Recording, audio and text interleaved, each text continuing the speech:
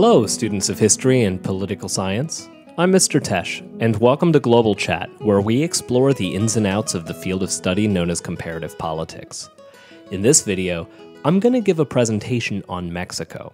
First, we're going to take a look at the institutions that make up Mexico's political system. Then, I'm going to walk you through some of Mexico's political history to kind of show you some of its key features and how it got to be the way that it is today.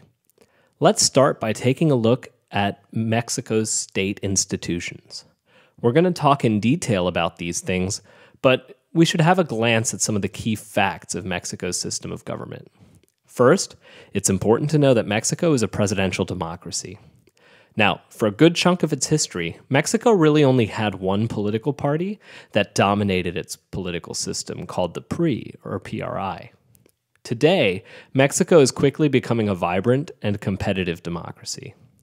Mexico is constitutionally federal and is made up of 31 states and its capital, Mexico City.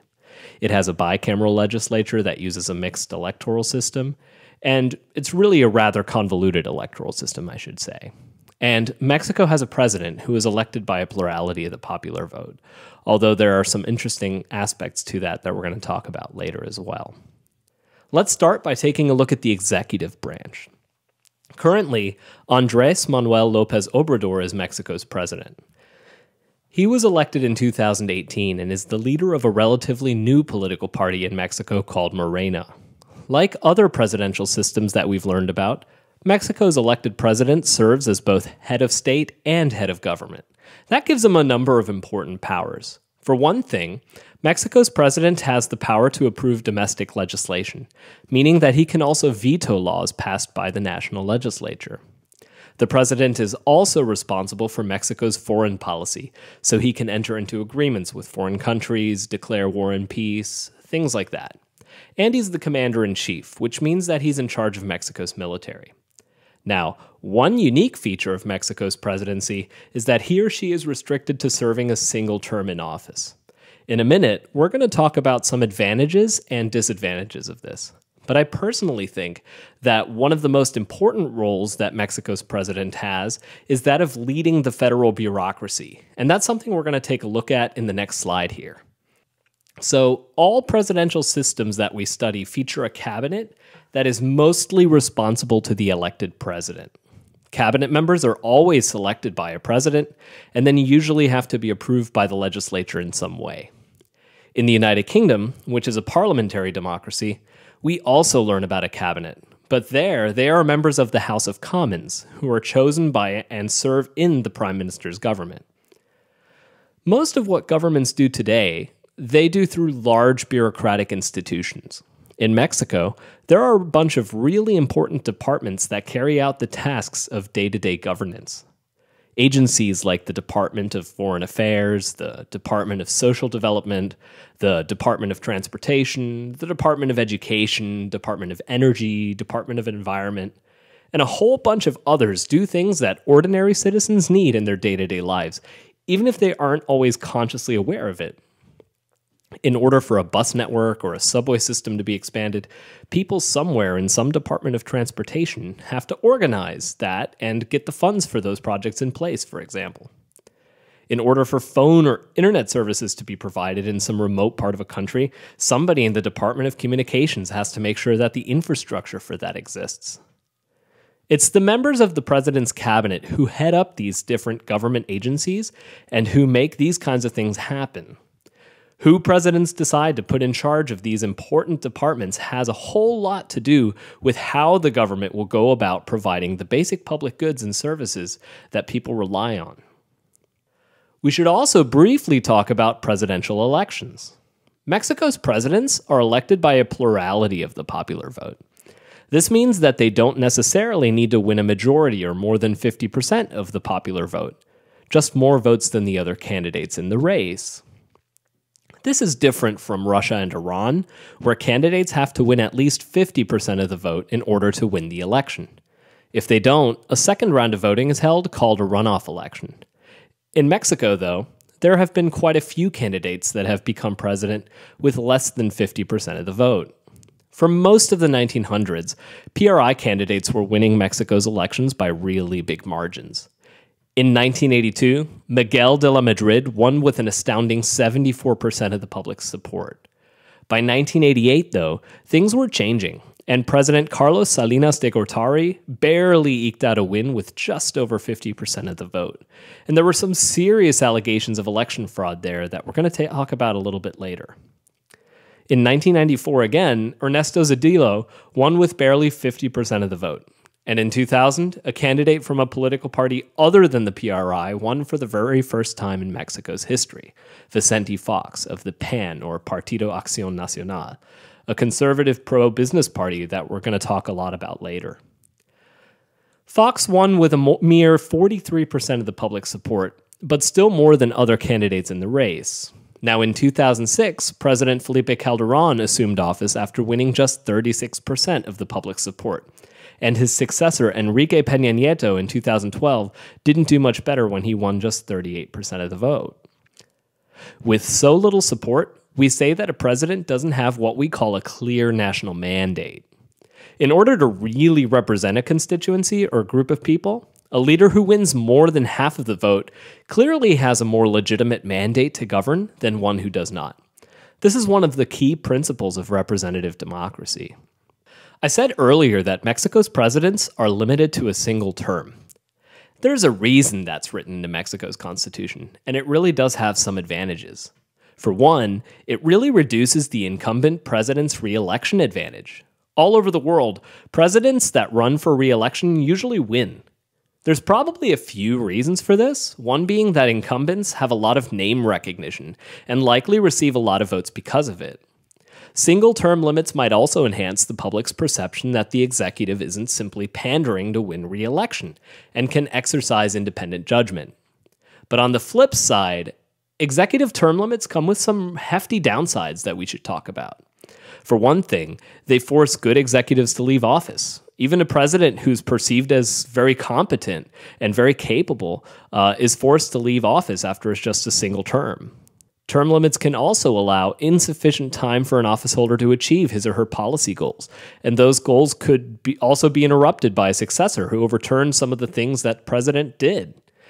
Interestingly, while we might think of an executive who doesn't have to pander to his voter base as a good thing, this can also weaken accountability for that executive, as they won't be held accountable for their actions at the next election. In the case of President Enrique Peña Nieto, we can also see what happens when the president's political party doesn't also control either one or both houses of Congress. This can lead to what is known as a lame duck period for the office holder, where his or her policy priorities can't be accomplished because of gridlock.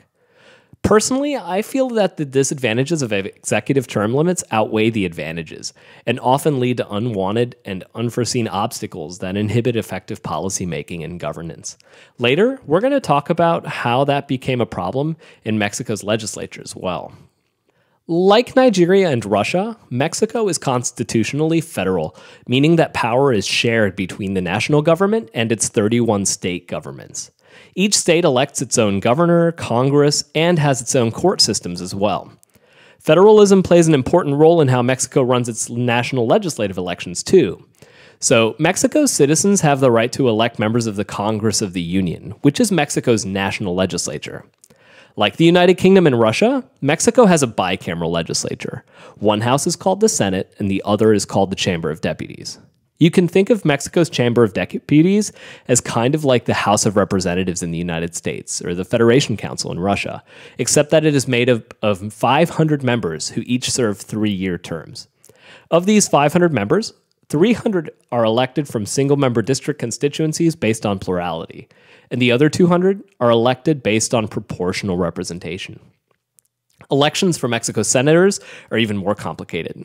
So, the way it works is that each of Mexico's 31 states and Mexico City elect 3 senators. Political parties run 2 candidates, and voters cast a ballot for the political party they feel best represents them.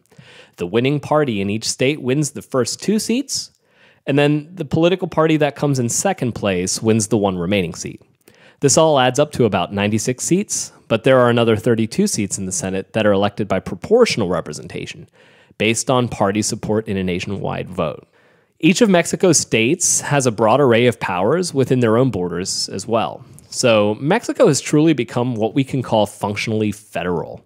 State governors and legislators only serve a single term, although they can run for an additional non-consecutive terms in office. I want to talk now about Mexico's national legislature. Like in all of the countries that we study, the legislature is the branch of government that creates law. I wanted to share this photo with you because I think it's a really great way to visualize the law and policy-making process in Mexico. This is a meeting of the Congress of the Union. The picture was taken in the auditorium where the Chamber of Deputies meets. What's really special about this photo is that the man speaking on the left is Vicente Fox, who was Mexico's president from 2000 to 2006. Like all presidents, Fox didn't have the power to just enact whatever laws he wanted in order to accomplish his policy priorities. That's not really the president's job. Ultimately, presidents have to rely on a Congress and then have the ability to approve or veto whatever legislation they can agree to.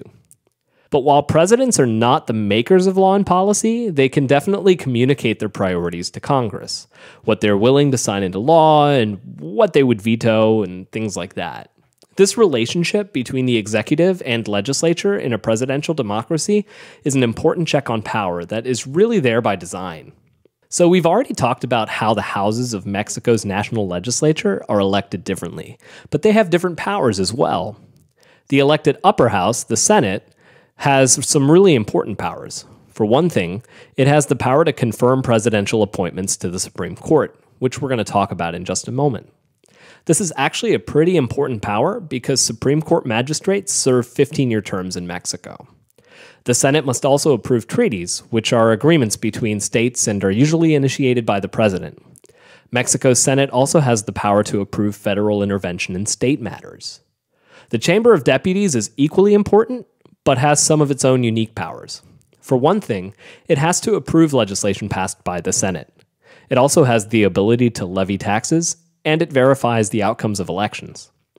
We're going to talk in a minute about some of the laws that have been enacted by Mexico's legislature in recent years. For now, let's talk about some recent changes to the term limits for Mexico's lawmakers. From 1929 until 2014, Mexico's legislators were constitutionally limited to a single term in office.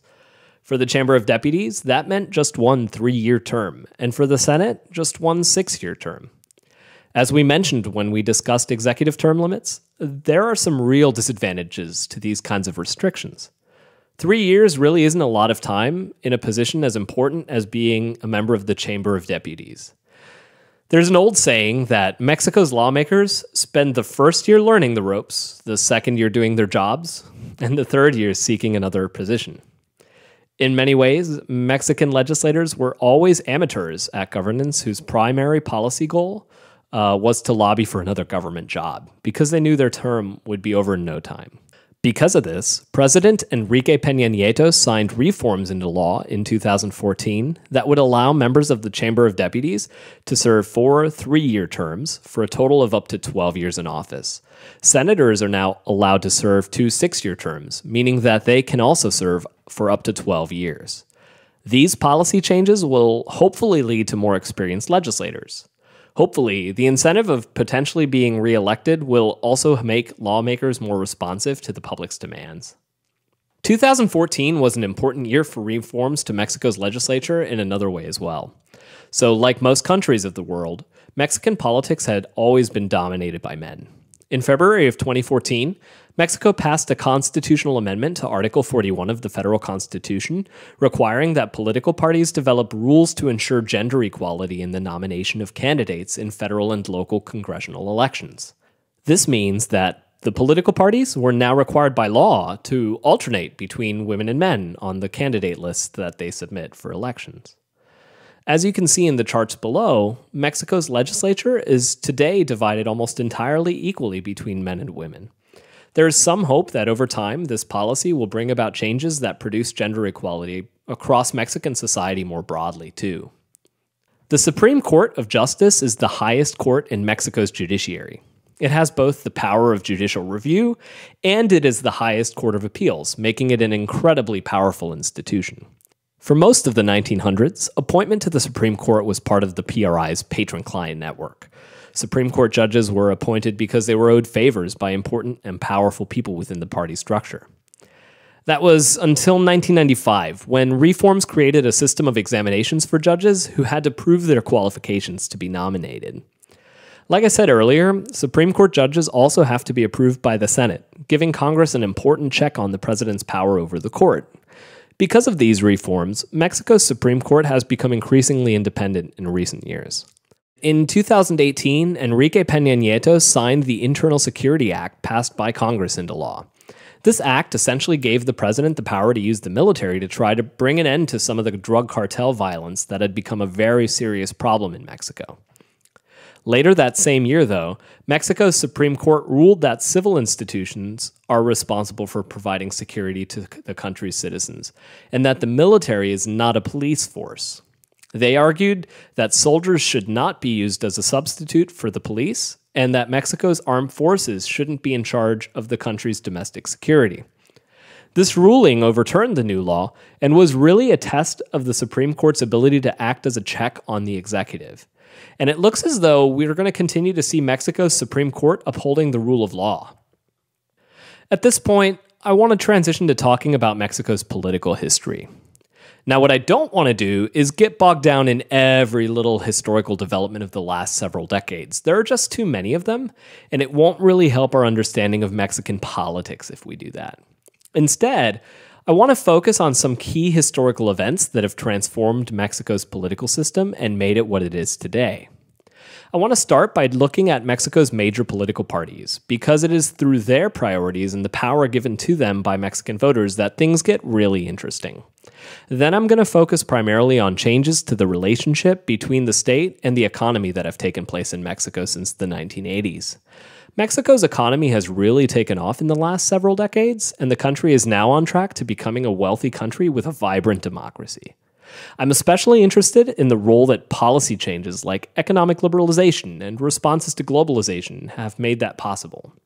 The PRI, or Institutional Revolutionary Party, was formed after the Mexican Revolution and held power for 71 years, from 1929 until 2000.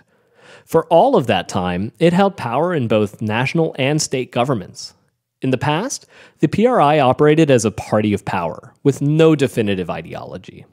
In the 1900s, the party was ideologically flexible, at times embracing state-driven economic policies such as land reform, and then diving toward market-based capitalist reforms. This emphasis on capitalist and globalizing reforms continues today, while the party also advocates for welfare policies to address the needs of lower-class Mexicans. Because of this, it's largely the working class in Mexico's central region who vote for the PRI today. The PRD, or Democratic Revolutionary Party, is a more leftist political party in Mexico that broke away from the PRI after the 1988 election. The party emphasizes human rights and social justice for disadvantaged groups. Because of that, it tends to get its support from poor and indigenous Mexicans today. The PAN, or National Action Party, was formed in 1939 and has always been the PRI's opposition to the right. The PAN has supported a right-leaning ideology in economic terms, including things like free enterprise, privatization of national industries, more free trade, and small government in general. Because of this, the PAN, or PAN, draws a lot of support from business owners and middle-class Mexicans. But the PAN is also socially conservative and has stances against abortion and same-sex marriage and things like that. Because of that, a large population of Catholic voters in Mexico also tend to support the PAN. Morena is unique because it was created by Andrés Manuel López Obrador after he lost the 2012 election for president. It was registered as a political party in 2014, and its members won several seats in the Chamber of Deputies in the following year. In 2018, it competed in the presidential election for the first time, with Obrador at the top of the ticket. But let's start off our little political history of Mexico by taking a look at the political and economic context of Mexico's development in the 20th century. So in the middle of the 1900s, Mexico would have been considered a developing country. In political terms, Mexico did not have a vibrant democracy, but appeared to be more of a democracy in name only, that was dominated by a single political party. In economic terms, Mexico is largely agricultural, especially when we compare it to the rapidly expanding economy of its neighbor to the north, the United States. But beginning in the 1950s, something started to happen that economists refer to as the Mexican miracle. From 1954 on, Mexico's economy was incredibly productive, and its gross domestic product grew at a rate well over 4% per year for most of those decades. In that time, developing countries all over the world looked to Mexico as kind of a model for how they hoped to solve some of their own economic troubles. If we look at this line chart that I've made here, we can see that between 1971 and 1982, Mexico's GDP grew at a rate of over 4% almost every single year. But then, in 1982, something very clearly goes wrong as productivity drops off sharply. It turns out that Mexico's economic growth was based on its extraction and export of oil. In 1982, a decline in oil demand all over the world led to rapidly falling oil prices that pulled Mexico's economy into a recession. What happened to Mexico's economy here is what political scientists sometimes refer to as a consequence of the resource trap, or the resource curse. So much of Mexico's economy depended on the extraction and sale of a natural resource, in this case oil, that any change to that resource's price or availability posed a serious threat to Mexico's economy as a whole. Economies that have a larger variety of goods and services that they produce tend to be more robust, and policymakers play a role in helping achieve this. When Miguel de la Madrid was elected president in 1982, he inherited this massive economic challenge. Mexico was on the hook for loans that it had taken to develop its oil industry, and now its economy was really struggling. In order to pay off the debt that Mexico had incurred, Miguel de la Madrid looked to the International Monetary Fund, which is headquartered in Washington, D.C. The IMF agreed to a set of loans to help Mexico avoid default, but in exchange required a set of reforms to Mexico's economy that we call structural adjustments. In essence, these reforms are what we refer to as economic liberalization, or reducing the role of the state in the economy. The IMF required that Mexico reduce government spending on the salaries and benefits of government employees, privatize state-owned industries, and liberalize its trade policy. Over the course of his presidency, Miguel de la Madrid's administration carried out these reforms, but GDP growth remained incredibly slow while inflation skyrocketed. For average Mexican citizens, this created a very challenging situation where they watched the cost of living go up, while at the same time opportunities for them declined. All of these challenges paved the way for one really contested and corrupt election in 1988. The 1988 election of President Carlos Salinas de Gortari is really notorious and well-known, not only because it was corrupt, but because the level of fraud and cheating in that election became publicly known. As the results for the election were being counted, the government reported that the computers doing the counting had crashed. Right before the crash, the leftist opposition appeared to be winning. But when the computers came back online, it appeared that Carlos Salinas de Gortari of the PRI was again the frontrunner. In 2004, former President Miguel de la Madrid admitted to what pretty much every observer already suspected. The election was in fact rigged, and in 1991, the PRI had burned all of the election ballots to hide the evidence. One major policy achievement of Carlos Salinas de Gortari's administration was signing the North American Free Trade Agreement, more commonly known as NAFTA, in 1992. This was an agreement between Canada, Mexico, and the United States to reduce barriers to trade and investment. The hope was that such an agreement would stimulate trade between the three countries, increasing productivity and national income. And it worked. Since the agreement went into effect in 1994, cross-border investment and trade have grown sharply for the three member states, as have their economies overall. The idea for NAFTA was first part of Ronald Reagan's presidential campaign in 1980, and became a reality when an initial trade agreement was signed in 1988. What's really important to understand about NAFTA is that it really was an acknowledgement that the world is becoming increasingly interdependent in economic terms. Goods that are produced in one country are shipped to and sold all over the world, and resources that are extracted in another country are used in many other countries to produce other goods still. And on this goes. This process has been accelerating and is what we call globalization.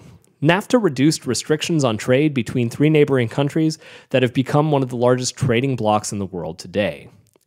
Now, this is a really good time to mention that beginning in 2017, NAFTA was renegotiated by the three-member countries and is now known as USMCA, or the United States-Mexico-Canada Agreement. Not much has changed about the original agreement, and many analysts are simply calling it NAFTA 2.0. NAFTA created lots of opportunities for multinational corporations to take advantage of lower-cost Mexican labor to produce goods rather cheaply. The factories that do this in Mexico are often known as maquiladoras, and Mexico has created special programs to allow these factories to export goods without duties or taxes. Maquiladoras employ millions of Mexican workers today, and they have certainly played an important role in Mexico's economic development. The downside, though, is that working conditions in these factories are often poor, and the wages of maquiladora workers have remained relatively low. But because of NAFTA, hundreds of maquiladoras were built in the 1990s, and a huge amount of goods that are sold in the United States today are made or assembled in Mexico. Even America's largest car manufacturer, General Motors, has billions of dollars worth of cars that are assembled in Mexico every single year. And they do this because, of course, the cost of labor is so much lower in Mexico than it is in the United States. But not everyone is a fan of free trade. Economic liberalization can lead to rising economic inequality, and this can create some political consequences. So southern Mexico has a large population of farmers and indigenous people who have largely been left out of the economic expansion that's been enjoyed by Mexico's more industrialized urban centers. In 1994, and on the same day that the NAFTA agreement went into effect, a group of rebels called the Zapatistas started an armed uprising against the Mexican government in the southern state of Chiapas. Resistance by Zapatistas to government projects in southern Mexico continue even today. The Zapatista uprising is just one symptom of a broader set of ethnic divisions that exists in Mexican society today. Mexico has about 12.7 million indigenous people who represent about 13% of the national population and speak over 60 different languages. The majority of the indigenous population is concentrated in Mexico's poorer regions in the south. Many indigenous Mexican people have tried to maintain their culture and livelihoods. Others have witnessed the collapse of their traditions under the burden of poverty and have started to lose their ethnic identity as they've tried to integrate into mestizo society to try and improve their living conditions.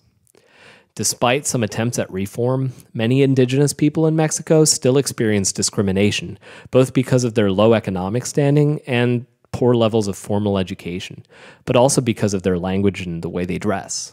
What little land they own is generally not enough to support them, so many seek waged work from mestizo employers, who in many cases treat them disrespectfully. So as we can see from the Zapatista uprising, these ethnic tensions have some really important implications for Mexican politics and are going to continue to play an important role in shaping local and national government in Mexico. Let's turn our attention back to Mexico's electoral politics. Throughout the 1990s, Mexico enacted a series of political reforms intended to increase political competition and democratic participation. Perhaps most importantly, Mexico created an independent electoral commission called the Federal Election Institute in 1994 to attempt to reduce voter fraud and enhance electoral competition. In 2014, President Enrique Peña Nieto expanded the powers of the agency, and it was renamed the National Electoral Institute. The National Electoral Institute, or INE, oversees the registration and funding of political parties. It also confirms election results, registers voters, and it even provides citizens with transportation to polling places. In this way, the INE has a great deal of power over Mexico's national and local elections, and it ensures that these elections are fair and free of corrupt influence. This has been a really important organization that has made it possible for Mexico to democratize. The National Electoral Institute was also key in bringing about the decline of the PRI in Mexican politics. Today, Mexico has a multi-party system, with 4 major political parties competing for majorities in both chambers of the Congress of the Union. It's also worth mentioning that since 2000, presidents from 3 different political parties have won the presidency. The power and influence of the Institutional Revolutionary Party has slowly eroded since about the 1980s. Having managed to cling to power for a record-setting 71 years, the PRI lost the presidential election for the first time in 2000. Mexico's citizens first became disillusioned with the PRI during the economic hardships of the 1980s. After the massive fraud of the 1988 election, many Mexican voters started voting against the party. In the 2000 election, Mexico was ready for a president from a different political party, in this case, the National Action Party.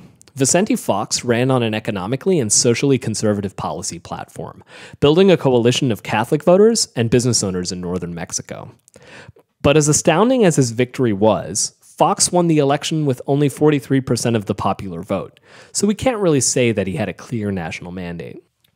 As a pro-business president, one of Fox's priorities was to attempt to privatize Pemex, Mexico's largest and most important industry. It turns out that in comparison with international competitors like ExxonMobil, Shell, BP, Pemex was really rather inefficient, which in practical terms translates to less profit per barrel of oil extracted and produced. In order to try and make Pemex more competitive, Fox hoped to at least partially privatize the company. The hope was that making Pemex accountable to shareholders would create incentives to cut costs and maximize profits. But Fox was unable to get his agenda passed through Congress. The trouble is that the Mexican Constitution forbids private investment in Pemex. It's been this way since 1938, when President Lázaro Cárdenas kicked foreign oil companies out of Mexico for not respecting labor laws. So unless there's constitutional change, it looks like Pemex is going to remain a state-owned company. 6 years after the end of Fox's term, President Enrique Peña Nieto also tried to enact reforms to make Pemex more profitable and efficient. Peña Nieto campaigned with the PRI and won the presidency with only 39% of the popular vote. Peña Nieto was ultimately able to pass some very limited reforms to the oil market. Today, foreign oil exploration companies are allowed to drill in Mexico. This competition should create incentives for Pemex to become a more efficient producer. But Mexico's government also depends on Pemex, which pays about half of its revenue to the government in taxes. That's a really significant part of the government's annual revenue, and so Peña Nieto is in a tricky position when it comes to Pemex. In 2017, the government reduced subsidies to Pemex, which drove up the price of gasoline by 20% or so. This led to some very large protests in Mexico City, which ultimately contributed to the PRI's major losses at the polls in the 2018 election. The 2018 election in Mexico was really surprising to observers of Mexican politics. Back in 2006, the mayor of Mexico City, Andrés Manuel López Obrador, ran for president against the National Action Party candidate Felipe Calderón and lost by a razor-thin margin. AMLO claimed that this loss was the result of election fraud, and 4 years afterwards, he denied the legitimacy of the 2006 election, leading his supporters in weeks of street protests and things like that. In 2012, Obrador ran against Enrique Peña Nieto, performing a little better and winning about 32% of the popular vote. In all of these elections, Obrador ran as a Democratic Revolutionary Party candidate. But then in 2012, Obrador creates this interest group known as Morena, which is an acronym for National Regeneration Movement. The organization was only registered as a political party in 2014, but what really made it a potent political force in Mexico is that it brought together a coalition of leftists and the evangelical right in Mexico. By advocating for social justice, expanding education, and large government investments in social programs, Morena finds a good deal of support among poor, rural, and urban Mexican voters. But the party also formed an alliance with the Social Encounter Party, or PES, which is socially conservative and opposed to the legalization of same-sex marriage, for example. When he won the election with 53% of the popular vote, AMLO had a pretty significant mandate. In his first year in office, Obrador and the Congress created scholarships for students and apprentices, new disability and old age pensions, passed subsidies for farmers, created a small business loan program, and even launched a public bank to get benefits to Mexico's poor.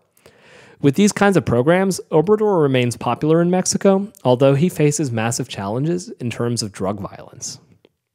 No matter who's served as president in Mexico, a major challenge for the Mexican government continues to be the drug violence on a really quite massive scale. Across the country, but especially in northern Mexico, drug cartels compete over distribution networks into the United States. In many instances, the drug cartels even bribe city officials and the police to look the other way, which is part of the problem of corruption that Mexico faces today. Tens of thousands of Mexicans have died as a result of the drug violence that continues. There have been concerns that Mexico could become what's called a narco state, which is where the state has less power than the drug gangs.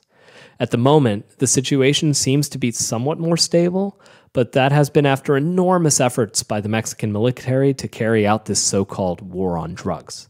This is likely going to continue to be a problem for Mexico and its government for the foreseeable future at least. So in this presentation, we've talked about a lot. Mexico is obviously a fascinating country with an interesting political culture and a dynamic political system. A few important things stand out to me as to what we can learn from Mexico as we study comparative politics. First, election systems and term limits can really have an important impact on a government's legitimacy and effectiveness. Second, reforms such as gender quotas and independent electoral oversight agencies can be instrumental in making a system of government more democratic and more representative. And finally, economic development has really been crucial in Mexico's transition away from one-party rule to becoming a more competitive democracy today. Well, that's it this time. If you want to support our channel, you can subscribe to catch more of our videos. Tune in next time for a presentation on Iran. Thank you for watching, and see you soon.